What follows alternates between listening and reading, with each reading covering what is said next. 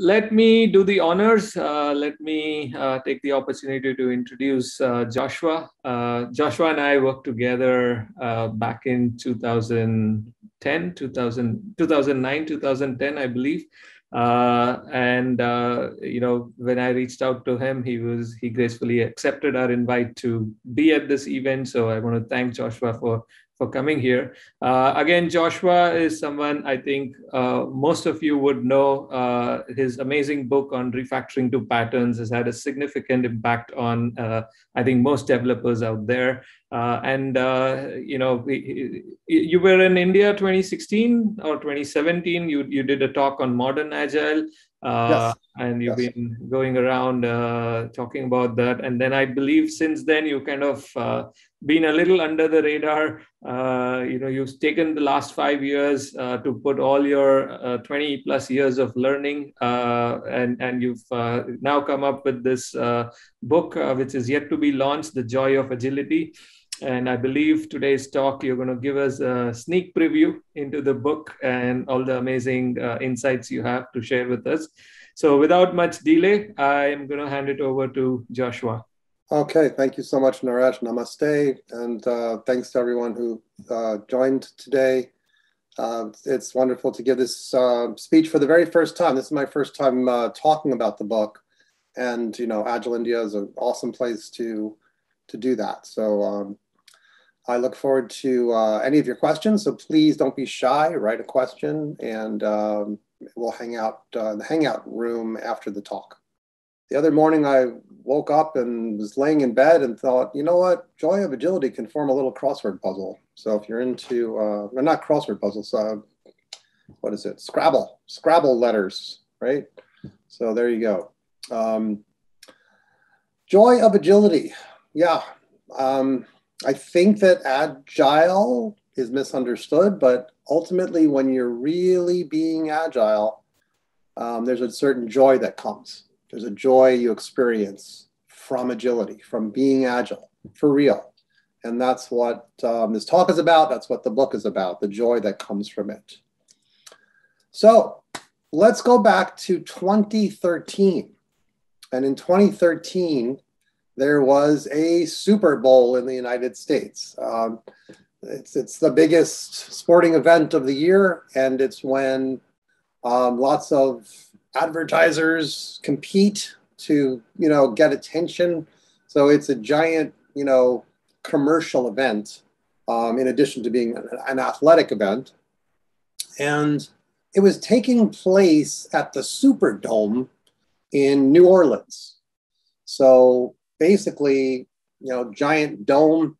The halftime show was with Beyonce, and that was pretty cool. Then what's called the third quarter started. And a few minutes into the third quarter, the lights in the Superdome went out. Only a few lights, as you can see in this photo, actually stayed on. So it didn't go complete pitch dark, but it was dark, okay? The game stopped, and everyone was like, WTF. I remember watching on television, and all of a sudden, just everything came to a complete halt.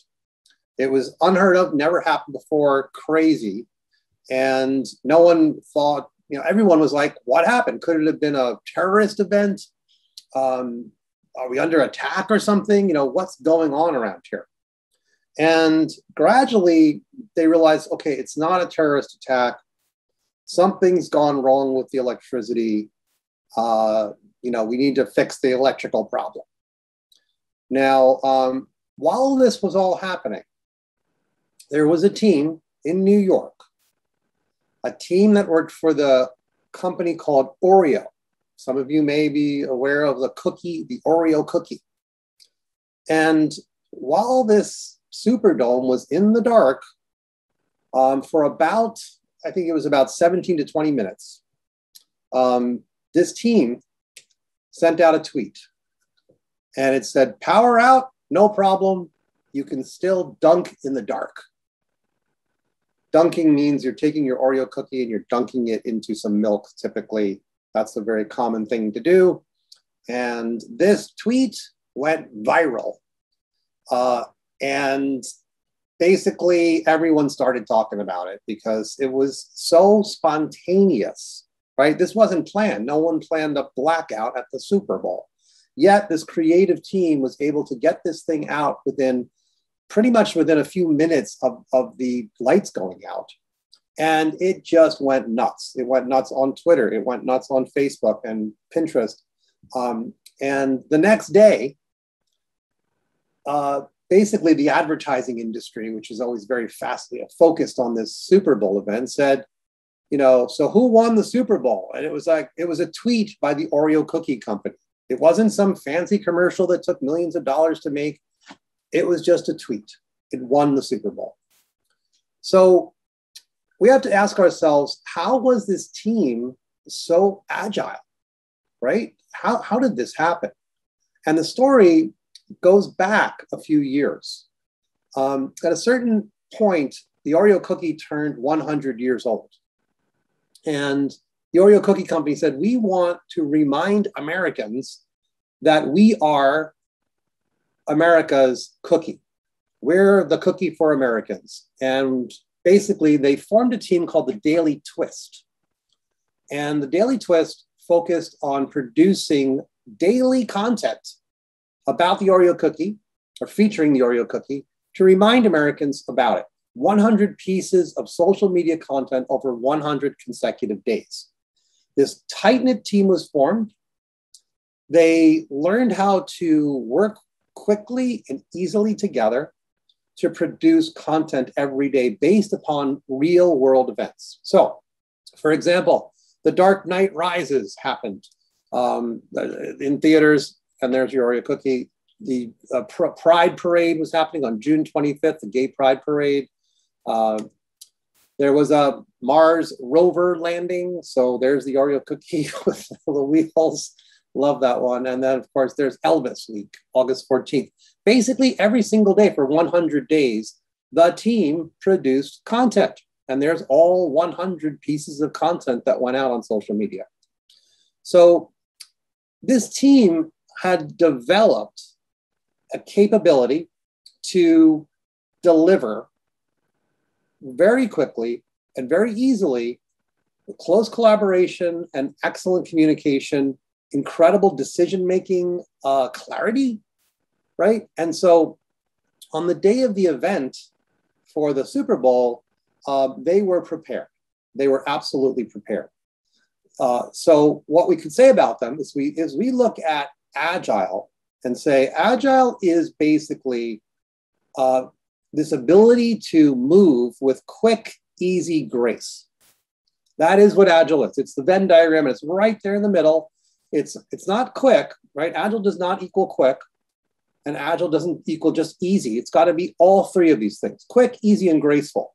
And what I'll submit to you is that team at Oreo, which consisted, by the way, of some external branding companies. It wasn't just Oreo employees. It was a balanced team, as I like to call it, of the right creative staff and management staff working in real time to be able to do things like this. Another way of looking at Agile is it's quick, adaptable, and resourceful, right? This team was incredibly adaptable, right? No one expected this blackout. And then within minutes, they put out this award-winning tweet, right? And yeah, okay, you could say that's not so big of a deal, but it did exactly what the Oreo cookie company wanted to do with the Daily Twist, which was grow America's relationship again with the Oreo cookie. So the team was quick, they were adaptable to an unexpected situation, and they were incredibly resourceful in very, very quickly coming up with this incredible tweet. So the definition of Agile, which you might have heard me talk about, I talk about this a lot because I think there are incredible mysteries in the world, right? We lost an American president here, John F. Kennedy, years ago, and it's still a mystery. Who killed JFK? However, the definition of Agile is not a mystery, okay? Unfortunately, if you ask 100 people, what's the definition of Agile, you're going to get completely different answers.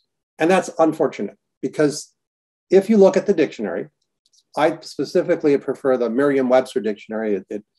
It's an awesome dictionary. And it says that the definition of the word agile means marked by ready ability to move with quick, easy grace, or having a quick, resourceful, and adaptable character. That's the definition. That's what it means to be agile. As I said in the abstract for this talk, it's not a manifesto. It's an adjective. It's not a management fad. It's an adjective. It's not a framework. It's an adjective. An agile dancer, an agile surgeon, an agile team, an agile mind, right? So now, I've been working on a book for about 5 years, and something funny happened along the way of writing the book. I like to walk the talk of Agile, right? I like to be Agile, not just talk about it.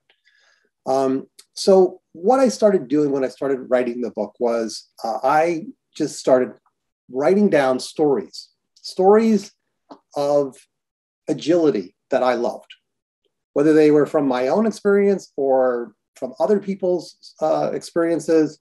I just wanted to share some stories of real agility. And I wanted to do it not just in the software space, but in life in general, in other professions. I wanted to share how comedians are agile, how aerospace people are agile when they invent airplanes or come up with things.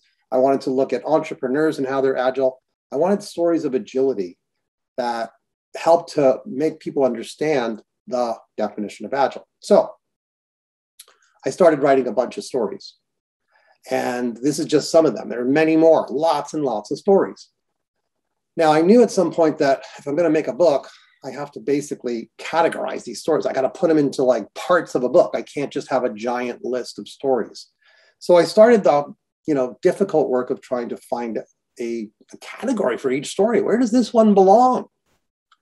And if you know me, you've heard about modern Agile. And there are 4 principles of modern Agile. And I initially played with those, but they didn't quite fit all of the stories. So I had to keep going deeper. And I'd come up with some categories, then I'd change them. Then I'd wake up 2 months later and realize I need to change them again. Gradually, slowly but surely, emerged what I now call Agile mantras. 6 Agile mantras emerged out of that process. Let's go over them now. The first one is be quick, but don't hurry. And it's a fantastic mantra by Coach John Wooden. By the way, let's talk about the word mantra. It's different from principle. A mantra is something you focus on daily. It influences your decision-making. It influences your behavior. You're always kind of like looking at yourself and how you're doing compared to the mantra. And I do this now. Am I being quick or am I hurrying? When you hurry, you make mistakes. Maybe they're costly mistakes, right? When you're quick, everything's flowing and harmonious. We want to be quick. We don't want to hurry. It's very, very difficult to know the difference. You've really got to understand, and look at it. Am I rushing or hurrying when I could be going a little bit slower, taking my time? So this Coach Wooden here was one of the most beloved coaches of all time. He's considered the best basketball coach of all time. His teams won 10 out of 12 NCAA championships. That's college level basketball in a 12-year span. He's broken all the records, and he's considered one of the best coaches of all time in general, not even just in basketball. Incredibly wise man. And be quick, but don't hurry was one of his mantras, one of his most important mantras. He would constantly focus on helping his athletes learn it in order to become agile athletes. They were extraordinarily agile. So I love his wisdom, and there's stories about him in the book. Be quick, but don't hurry, the first mantra. Second mantra, be poised to adapt. Now, this phrase here, this used to be called, by the way, in modern Agile, I call it experiment and learn rapidly. At some point, it was learn and adapt rapidly.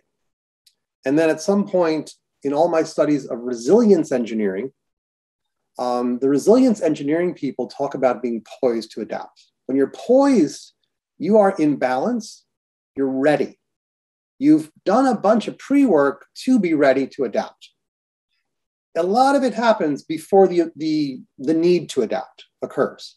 You've already created enough what they call adaptive capacity, the capacity to adapt in the event that you need to, just like the Oreo team. This picture here, this wonderful illustration, of the book's filled with illustrations, by the way. Thank you, Julius, our wonderful illustrator. This is a picture of the award-winning flight of the Gossamer Condor, which was the first human-powered flight, and literally a human pedaling, taking off, going a mile radius in the air in a figure eight, landing safely. An incredible example of being poised to adapt, because they adapted this airplane within hours, days, constantly adapting it to make it work. It's an incredible story that's in the book as well.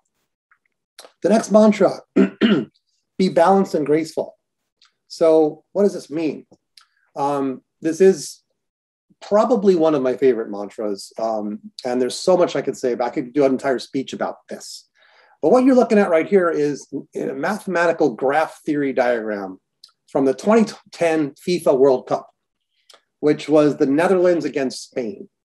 And these incredible professors at the University of London mathematics department, they basically created these graphs showing the number of passes between players. And they could look at the data from the Netherlands team and the Spanish team to see, in general, how much passing occurs between players on these teams.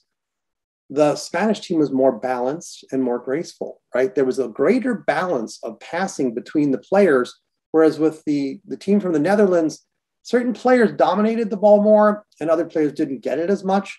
Based upon this graph theory, these two mathematicians said before the FIFA World Cup, Spain will win, and here's why. They're more balanced and more graceful. Now, being balanced is a huge topic we can talk about. I think to be agile, you got to be balanced. And that affects everything. Balance in your collaboration. If you're in a meeting and there's 10 people and only 2 are talking the entire time, it's an unbalanced meeting. If you have tremendous technical debt in your program, your ability to be poised to adapt is suspect, and you're not really keeping a good balance between production and maintenance. You could look at balance in many, many ways. Being graceful is also extraordinarily important with people, graceful with your customers, graceful with your staff and your colleagues. Be balanced and graceful is our third mantra. Now, this one you may have heard before. W. Edwards Deming was famous for being an incredible management guru, total quality management. His books are revered. He's an icon of management. And he would say that the manager's job or the leader's job is to drive out fear. Now, this is closely related to a principle in modern Agile called make safety a prerequisite in the work of Paul O'Neill. Hugely important for performance, for high performance, is to not be afraid. And I talk about the Fearless Trilogy. I talk about some stories from all 3 of these books here. 3 wonderful books, and I have examples of those in the book.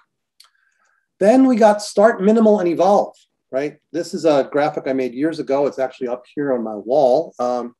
And it's basically about, starting minimal and evolving, just like I did on my book. I started with a list of stories, and then I eventually coalesced it and got it more and more, sophisticated over time to be a final finished book. Start minimal and evolve probably should be very understandable to anyone who's been involved in Agile. We start with something small and primitive and basic, and then we evolve it. So finally, we have be readily resourceful. This is a story I want to quickly tell. Sir Richard Branson, years and years ago, was in the British Virgin Islands needing to fly to Puerto Rico. And he's in the airport. It's a perfectly fine day, no weather problems. And the airline company says, hey, the flight's canceled. No reason. No, they didn't say when it's going to fly again, just it's canceled. So everyone's stuck. Now, most people would just maybe go to the restaurants or bars or, look around, but Richard Branson's not most people. He's readily resourceful. He went out, found a charter airplane company, said, can you fly me from here to Puerto Rico? They said, yes. How much will it cost? $3,000. He did some math for each seat and went around the airport selling seats on what was Virgin Airlines' first flight. It was a nonstop flight from British Virgin Islands to Puerto Rico, and it was about $39 per seat. He sold every seat, and they flew without any problems to Puerto Rico. He was readily resourceful. So, to finish my speech here, I believe that Agile is not a mystery, it's an adjective. It's a humble adjective with a very clear definition, a ready ability to move with quick, easy grace, or having a quick, resourceful, and adaptable character. I think it's guided by mantras. Mantras, so things you think about every single day and hold yourself to those. Am I being quick or am I hurrying? And so on, right? And I've defined 6 mantras. And then it's realized in unlimited ways, right? There's any number of ways in any profession you're in to realize these mantras, okay? So if you're interested in some new news about the book, talks that I'm giving, events, and more, just go to industriallogic.com/joy-of-agility/ and you will be able to learn more about the forthcoming book. I've just found the publisher that's going to publish it. Really excited about that, and looking forward to the book coming out in 2022. Thank you, Naresh. Thank you, Agile India. All right, awesome. Thanks, Joshua. That was really interesting. Love the 6 mantras. I happened to read a little bit about them before, but hearing the stories directly from you was amazing. So appreciate that. Thanks a lot. Let's see. We're a little running behind time. Yeah, really interesting. Thank you. Inspirational. Cool. I think this good comment. So is Zafar, he's asking, are the 6 mantras for individuals or organizations or both? They're for individuals, teams, organizations, all levels. All levels could be looking at these mantras for sure. With that, thank you, Joshua, and thanks everyone for joining in. Take Namaste. care. Thank you. Namaste. Have a good evening. Bye.